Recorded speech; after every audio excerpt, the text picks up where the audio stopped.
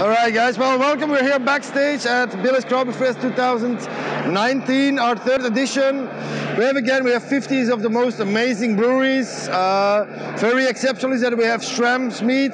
It's the very first festival they ever did, not even in the States. It's the very first edition. We have wonderful breweries from Belgium, from the States, from all out of Europe. Both days were sold out. People are enjoying themselves. Brewers are enjoying themselves.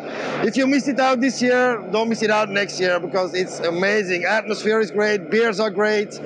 All then happy people. So we're happy. We're very happy. What's so special do you feel about this year? I know it's your third time, so Yeah. you've really consolidated. How did you choose the brewers this year? Was there any theme or anything that you thought of? No, we don't like to work with a theme. What we try to do is to have like the big, more well-known breweries, but for us keys, good quality. It has to be very, very good quality.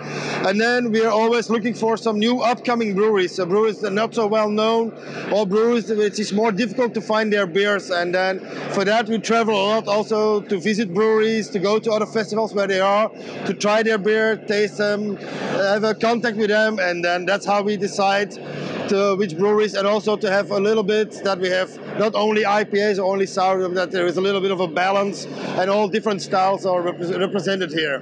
But there's a lot of stouts here. That's a very heavy stout, man. Yeah, that's the lucky thing we have, that most breweries around this time of the year, they have like special editions of their barrel-aged beers, of their heavy stouts. A lot of them are one-offs and they bring them here. So when we were filling in the form of all the beers, there were a lot of beers were not even untapped because they were brand new. So they were all released here at the festival. And what's Billie doing right now? Well, for the moment he's sleeping, but he will make his tour around because Billie likes to check everything. He wants to be part of it, although there's a lot of people, but he will always see that everything is going well, and he loves the attention. I just know he loves the attention. All right.